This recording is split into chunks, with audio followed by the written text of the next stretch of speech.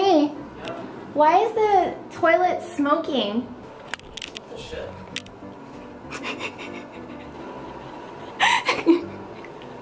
That's...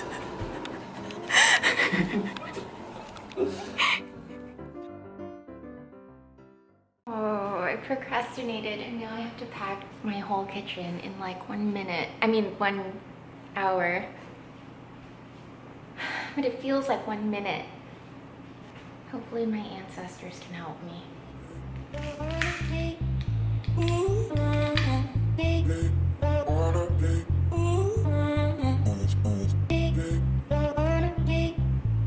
I have to eat, so I'm gonna cook some salmon first. No point just standing around.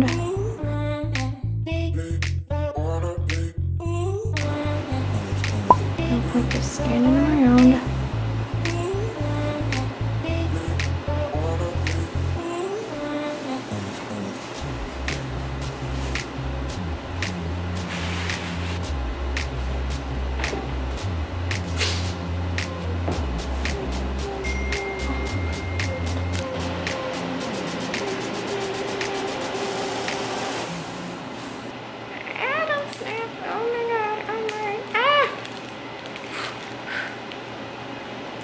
Oh my god, please just wrap around.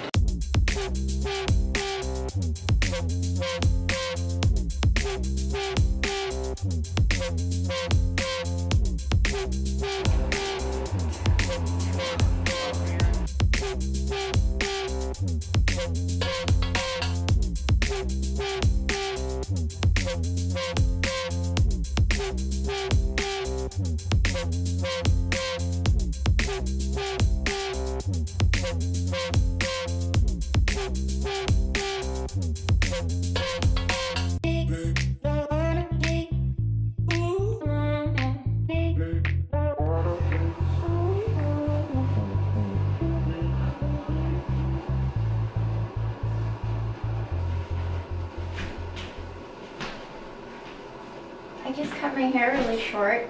Huh? You just cut your hair? Yeah, Oh. that's a lot shorter. Wow. Oh my god. That's so much. Looks good. Yeah. It's pretty good, huh? Yeah. Ow. And hold every clump to that tape, and then it naturally layers. It's good, huh? See you later. Keep me on my head.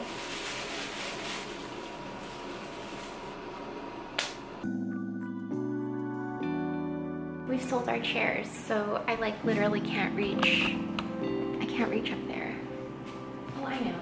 I can just stand like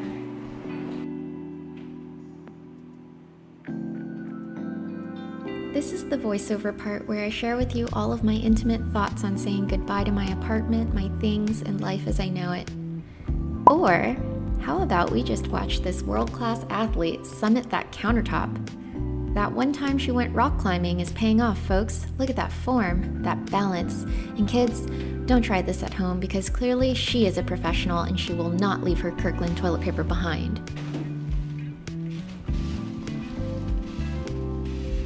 It might have been premature, but we had sold all of our furniture, so I had no choice but to raccoon my way into my own cupboards. So much crap. We had way more boxes than we thought we would, but still, 2 guitars, 2 fiddle leaf figs, James and I, and our imaginary pet frog all made it to San Diego safely. Here I'm, you know, after 29 years of being short, I've become fluent at using things as arm extensions, and here I am just risking potentially face planting into the floor just to, you know. Now that I'm rewatching this footage, I'm just gonna cherish every ply of that toilet paper.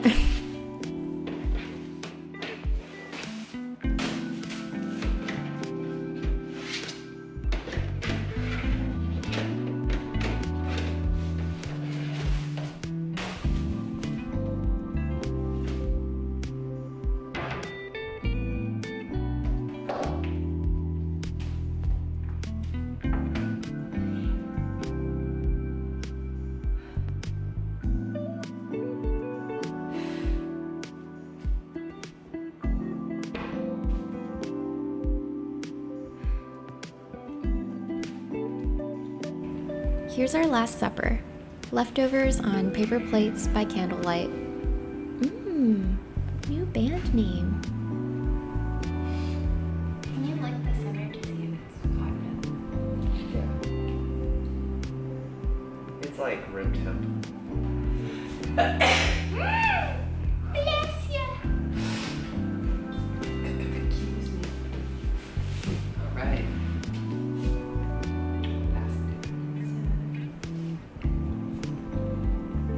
Last supper. Hey, gosh. Killing our bed. Here's a riddle for ya. What do you do when you want to take your mattress to the free recyclery? Is that a word? Anyway, you want to take your mattress to the recycling place, but you don't have a truck. On the other hand, you could just drag down your mattress to the dumpster, but then there's a disposal fee of $100, and you'd really rather spend that on hot Cheetos con limon for your loved ones. Oh, gosh.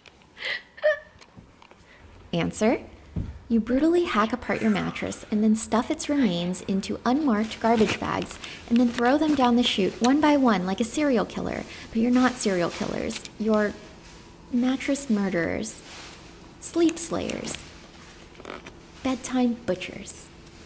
Okay, so many good band names. By the way, we didn't want to donate the mattress because it had mold on it.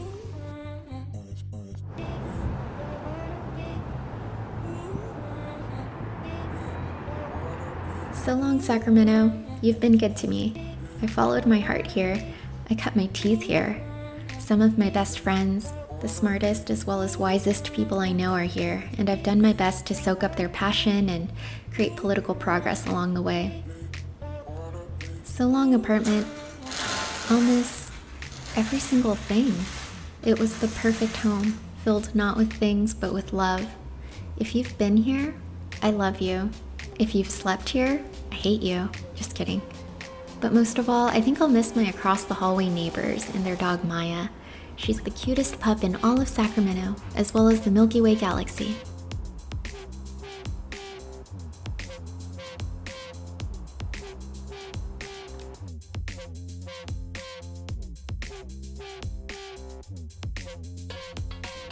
Hey, San Diego. So, what's next?